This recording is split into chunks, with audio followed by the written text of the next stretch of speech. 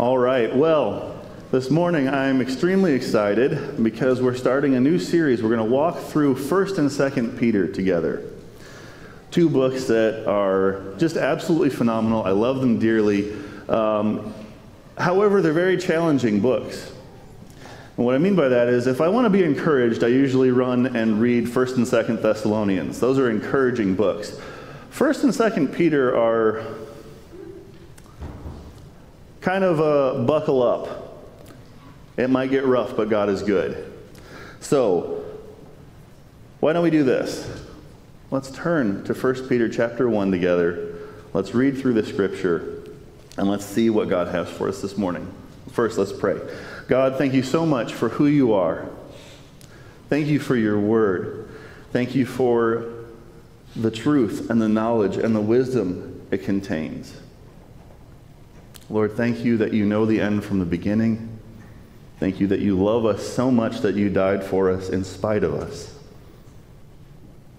Lord, and we just ask that you'd open our hearts to hear from you this morning. It's in Christ's name we pray. Amen. So, let's start. 1 Peter chapter 1, verse 1. Peter, an apostle of Jesus Christ, to those who are elect exiles of the dispersion in Pontus, Galatia, Cappadocia, Asia, and Bithynia, according to the foreknowledge of God the Father and the sanctification of the Spirit, for the obedience to Jesus Christ, and for sprinkling with his blood, may grace and peace be multiplied to you. Well, I guess before we get into what that means, we got to figure out who's writing this. Peter, an apostle of Jesus Christ, to those who are elect exiles. Well, who's Peter? Who's Peter? The apostle Peter, also known as Simon Peter, also known as Cephas, former fisherman, brother of Andrew, denied Christ. You remember that story? Became a largely influential part of the early church at Jerusalem, and he's writing from Rome. His ministry to the Jews was second to none, whereas Paul was sent to the Gentiles, Peter was sent to the Jews. And we know it was written in Rome because in chapter 5, verse 13, he says he's at Babylon, which was understood very much to be Rome at that time. The book of Revelation and several contemporary Jewish works at that time also refer to Rome that way. So that's why we think that. It also matches the idea that Rome was part of the four kingdoms, which was an extension of Alexander the Great's empire that was predicted in Daniel. Okay, so we got an idea of who Peter is. He's the apostle, the one who denied Christ, the one who was brought back, who was told, feed my sheep, feed my lambs. But who is he writing to? Well, it says in there he's writing to the diaspora. The letter's written to strangers, to aliens, to sojourners, to pilgrims. And you'll see a map here.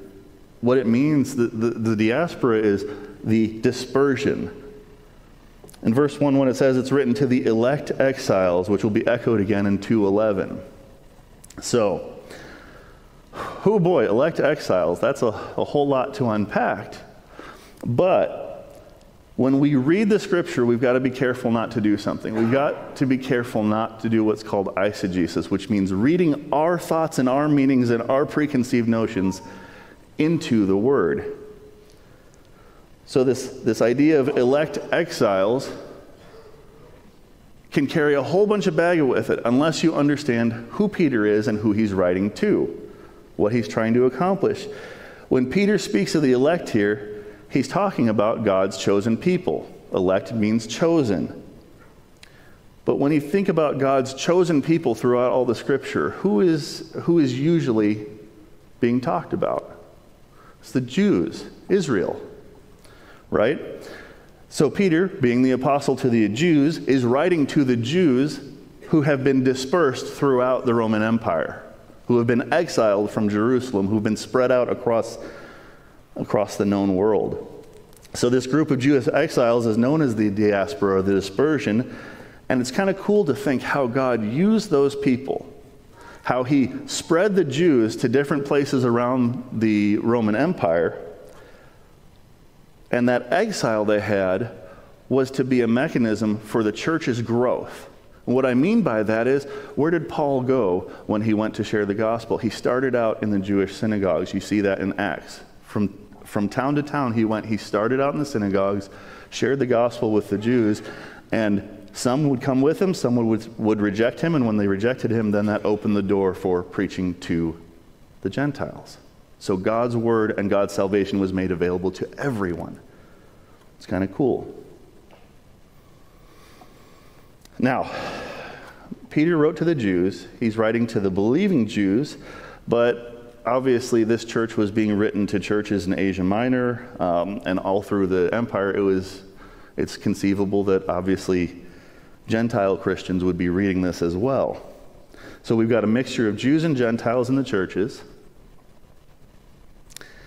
And through that, Christians were scattered in different parts of the Roman Empire. You know, another thought, at Pentecost, the Jews heard the gospel preached in their own languages, probably went back home and shared it once again. So throughout this book, and in thinking of these Jews being exiled, they were going through suffering and persecution. Peter refers to this throughout the book at least 15 times. They're suffering for doing good. They have reproach for believing in Christ. But even more specifically, we have to remember that in 64 AD, much of Rome burned to the ground. You've probably heard this, you know, Emperor Nero playing his violin as the city burned. Well, there's debate on whether or not Nero actually set fire to the city. Some people will say he did so to rebuild it in his own image and how he wanted it. People will say it was an accident. What's funny is the whole city, except for Nero's and his older boyfriend Tigellinus' estates, were burned. So just a little suspicious. I wasn't there, I don't know, but just a little suspicious. That said, someone had to be the scapegoat. Someone had to take responsibility for who burnt this town to the ground. Who better than the Christians? You see, in ancient Rome, there was no political reason not to blame the Christians. Even the Jews, who were thought of as atheists because they rejected the Roman pantheon, were still held in higher regard than the Christians, who were thought to be just a weird offshoot of Judaism. The Romans thought Christianity was a terrible and even incestuous philosophy. And what I mean by that is they heard people say things like, "I love you, brother," and "I love you, sister." They couldn't understand it because they don't understand what Christian love is, and they didn't understand the fact that we're all part of God's family once we've accepted Christ. So we'll see in a few verses that this letter is being read by a persecuted people. Peter talks about the fiery trial ahead, which was, to be sure, official persecution from the Roman Empire. And so when Peter references it, it's not just persecution like being made fun of online or having bad things said about you. Don't get me wrong, the people who say these things against Christians today should absolutely be prayed for. We need to love those people. We need to lovingly call them to repentance in Christ. And the reason we need to do that is because it's a very short hop, skip, and a jump from these people are bigots to violence against bigots is always justified. So we need to pray. But we need to understand, too, we haven't come near what persecution for these early believers looked like. The Jewish historian Tacitus records that Nero used to burn Christians at the stake to light his parties. Or he'd throw them to wild animals in the arena for the entertainment of his citizens. So, when you hear the fiery trial, and Peter's referencing this, not only the burning of Rome, but the burning of Christians, we need to read Peter's encouragement to stand firm with that in mind. Suffering runs through this letter, but so does glory. Assurance that suffering will be transformed into glory. And Peter reminds his saints of a living hope. In 1 Peter 5:12, skipping ahead several chapters, it says, I've written to you briefly, encouraging you, by Silvanus, a faithful brother as I regard him, I've written briefly to you, exhorting and declaring that this is the true grace of God, stand firm in it. So he's written briefly, encouraging us and testifying that this is the true grace of God. We need to hold firm. Also see here that Silas or Silvanus acted as a scribe for him writing this letter. Which makes sense because he was a fisherman, not a philosopher. So, big picture, we'll see three themes show up. First, suffering will come for the believer. But God's grace is our refuge because we who are in Christ have a living hope. So let's work again through the first 12 verses together and see how it all works. So once again, Peter, an apostle of Jesus Christ, to those who are elect exiles of the dispersion in Pontus, Galatia, Cappadocia, Asia, and Bithynia, according to the foreknowledge of God the Father, in the sanctification of the Spirit, for obedience to Jesus Christ, and for sprinkling with his blood, may grace and peace be multiplied to you.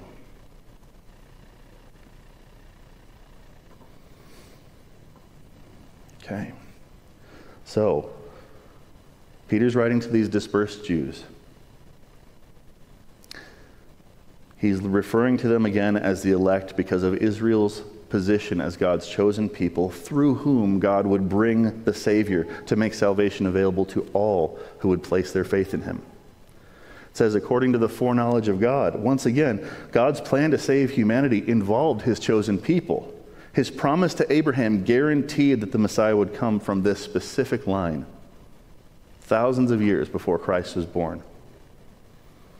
Our election involves the Trinity. We see the Father's love and foreknowledge, we see the work of the Holy Spirit to sanctify, and we see the blood of Jesus Christ sprinkling us for forgiveness of sins. So what's our part? Our part is just to hear and believe the gospel. Over and over throughout the Scripture, over and over, we're told that all we must do to be saved is to believe in Christ.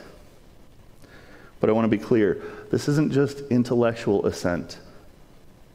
No one is saved because they think Jesus existed. Many, many, many atheists will agree that Jesus was an actual person who lived in first century Israel. The most respected atheist scholars in the world, if they're intellectually honest, will say, yeah, absolutely, he was a real man. I just don't believe that he came back from the dead or he was God. There's a big difference in believing something exists and believing in someone, as in placing your faith in them. I like to use the analogy, if you'll turn your attention to the chair you're sitting in right now. Okay? As a rather large man, I've broken my fair share of chairs. Okay?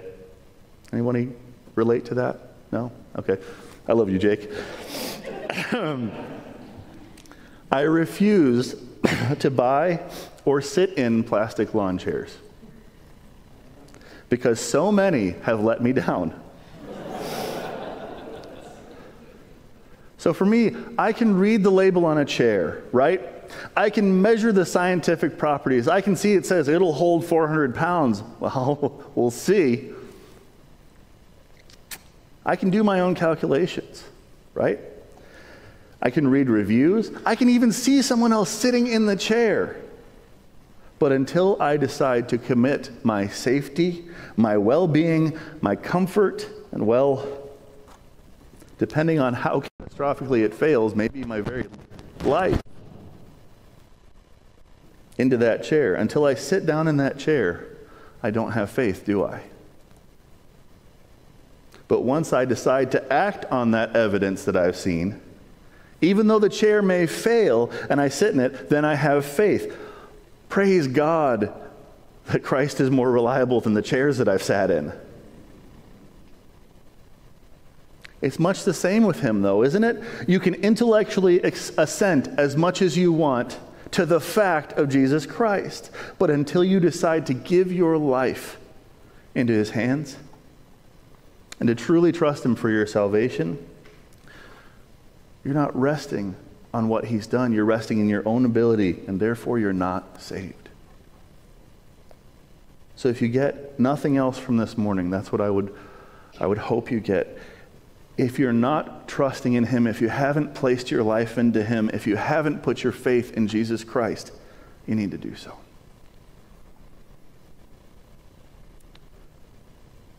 In verse 3, Peter continues. And by the way, if I say Paul, please forgive me, I mean Peter. Blessed be the God and Father of our Lord Jesus Christ. According to his great mercy, he has caused us to be born again to a living hope through the resurrection of Jesus Christ from the dead. So why do we have that living hope? Because it's made possible by the living Son of God, whom Peter saw raised from the dead. According to his great mercy, he's caused us to be born again to a living hope, he says. Peter's referring to Christ's conversation with Nicodemus in John 3. We must be born again to see the kingdom of God. So when we accept Christ, we become a new creation. We've talked about this, but in 2 Corinthians 5:17, it says, we who are born to a living hope, a Savior who died, rose again, who reigns eternally. Once we're in him, we're a new creation. The old is gone, the new has come. And this is what chiefly separates Christianity from every other religion. Christ alone conquered the grave. So we're born again to a living, eternal hope through Christ's resurrection. Continuing on in verse 4, Peter says, to an inheritance that is imperishable, undefiled and unfading, kept in heaven for you, who by God's power are being guarded through faith for a salvation ready to be revealed in the last time. We talked about this a few weeks ago when discussing the Holy Spirit, but look, here's another wonderful passage about eternal security. We have an inheritance that can never perish, spoil, or fade. This inheritance is so unlike an earthly inheritance. Nothing can ruin it. It can't be stained or cheapened in any way. It can't wear out. It can't break. It can't dissolve. What's this salvation to be revealed? Don't we already have salvation? Well, yeah, we're saved through faith in Christ, but the completion of that salvation awaits the returning of the Savior to make all things right. When we receive those new bodies, we enter a new environment, which is heaven itself. This is the appearing of Christ, it says, the blessed hope. What we long for and we look forward to as Christians is our risen Lord returning. So our inheritance and our salvation is guarded by the power of God. It's guarded, it's shielded, it's constant, and we have assurance that we will safely arrive in heaven. We're not guarded by our own strength or power, but by his faithfulness. And what a joy that is, because if it depended on us, we'd never get there, but it depends on his finished work on the cross. So what Peter's talking about here, as he speaks to his predominantly Jewish audience, is the total salvation that they've been expecting, both physically and eternally, when Christ returns and rights all wrongs. Continuing on in verse 6, it says, in this you rejoice, though now for a little while, if necessary, you've been grieved by various trials, so that the tested genuineness of your faith, more precious than gold that perishes though it's tested by fire, may be found to result in praise and glory and honor at the revelation of Jesus Christ. So everything that God is planning and performing here is in preparation for what he has in store for us in heaven.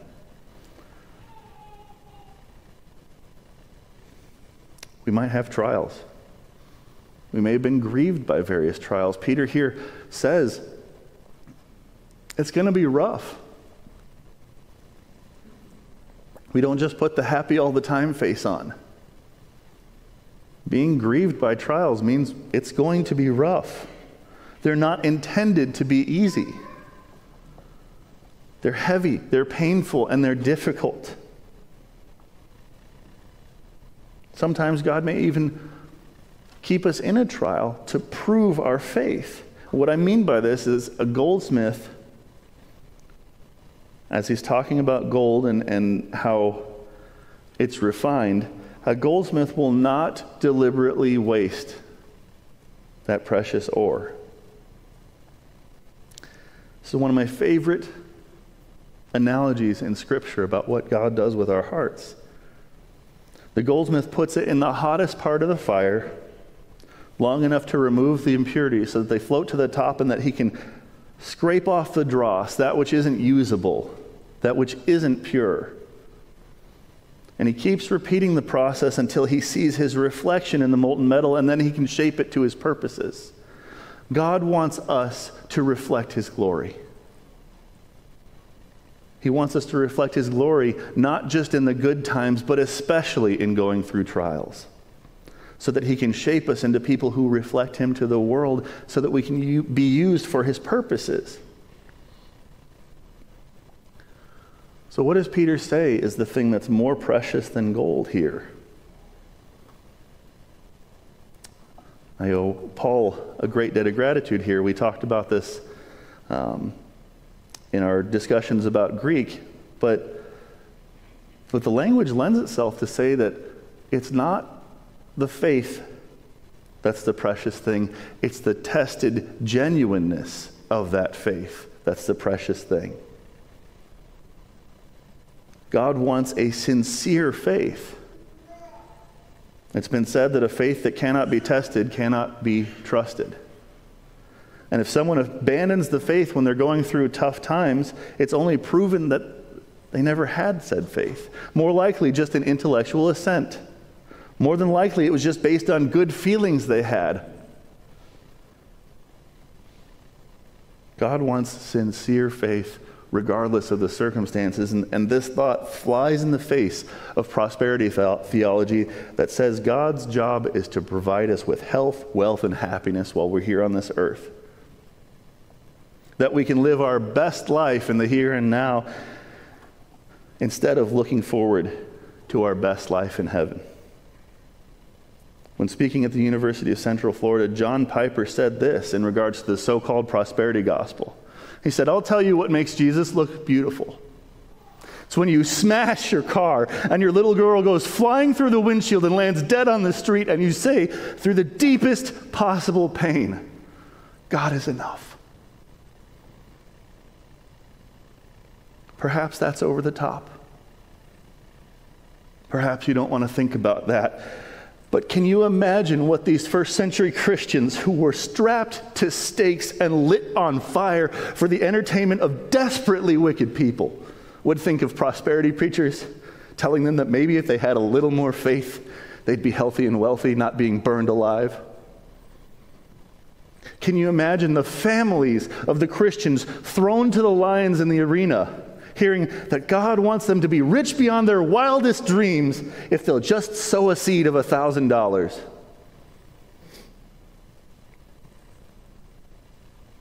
What makes Jesus look beautiful to the world is when we live our faith and reflect the character of God through the trials we will face, and not because those trials are absent.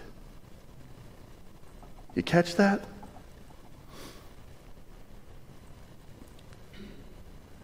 In verse 8, Peter says this: "Though you've not seen him, you love him.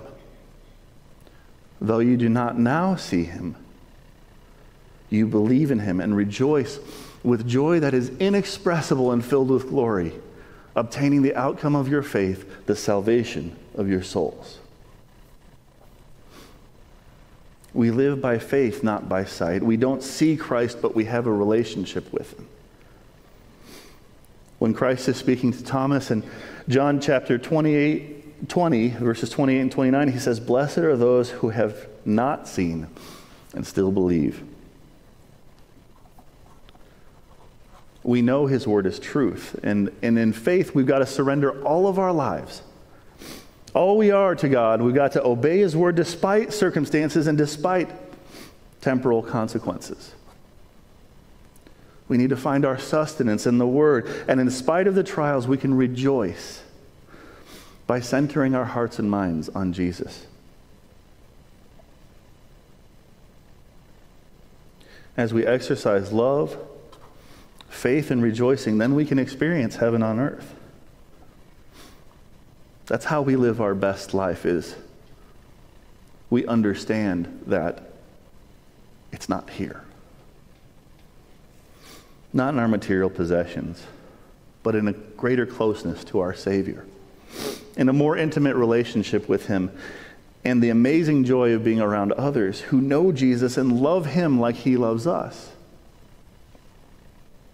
just as we love them in the same way. You know, Spurgeon, regarded by many as the prince of preachers because of his enormous body of work and his inimitable style, said this. He said, "Little faith will bring your soul to heaven. A great faith will bring heaven to your soul." As Jesus said, it takes only the faith of a mustard seed to move mountains. But imagine what a growing, vibrant, living, and active faith will mean for those of us who do know him. Continuing on, Peter says this, "Concerning this salvation, the prophets who prophesied about the grace that was to be yours searched and inquired carefully, inquiring what person or time the Spirit of Christ in them was indicating when he predicted the sufferings of Christ and the subsequent glories. It was revealed to them that they were serving not themselves, but you, in the things that have now been announced to you through those who have preached the good news to you by the Holy Spirit sent from heaven, things into which angels long to look." So what that passage is saying there, he's saying the prophets who wrote knew that they were writing about the Messiah. They were looking forward to him, but they didn't know exactly how their writings would apply. They didn't know exactly what was going to happen. They were looking for this Messiah. They knew certainly that he would suffer, that he would die. They knew he'd be glorified. But as with most prophecy, it only truly makes sense when we're looking back on it. Now that we're on the other side, we can look back and see, oh, wow, God exactly predicted that. I wouldn't have gotten that just by reading it, but now that I look at it, it fits perfectly. We can see what was clearly meant by the suffering servant. We can see the virgin birth. We can see the fact that his wounds healed us. Not physically healed us from every malady, but spiritually healed us from our deadness to sin. I was reading in Craig Keener's Bible background commentary that Jewish tradition held that God kept things even from the angels because they were so important. And in other Jewish traditions, it was thought that angels may even have been jealous of the people of Israel because they received the law and the promises and eventually the Messiah. But all in all, what Peter's saying here is that we are a people most blessed, because the Holy Spirit preached these things to men long ago, but we're the ones who get to enjoy their fulfillment through faith in Christ. That's pretty cool. So, putting a bow on it, wrapping it all up, what does this mean for us? First, we will suffer. As believers in Christ, we will face trials. It's not going to be happy all the time. We can't ignore it. We can't deny it.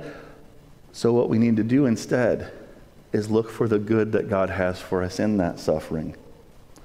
The fact that we can lean on him, that we can run to him, that we can rest in him, and that his grace is sufficient. We need to understand that we've been forgiven eternally for our sin through faith in Jesus, and that suffering produces a tested faith that shows the world God's character so that we can share that living hope that we have in the finished work of Jesus Christ. Let's pray. Lord God, thank you so much for who you are once again.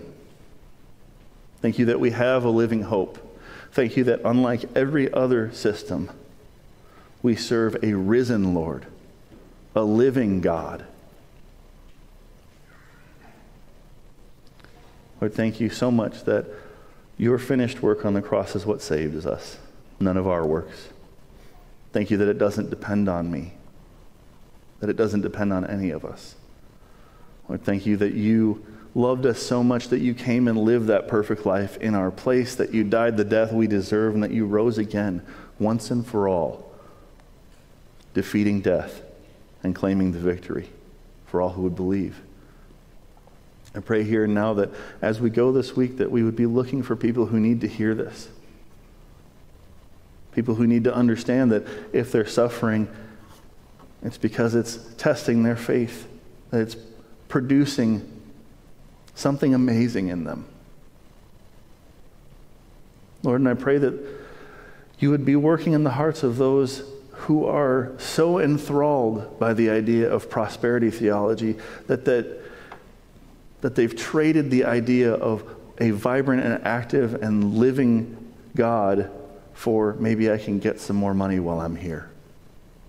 We pray for them. We pray that they would be convicted of their sin, that they would have their eyes opened and come to you, for you, not for fringe benefits while they're on this planet.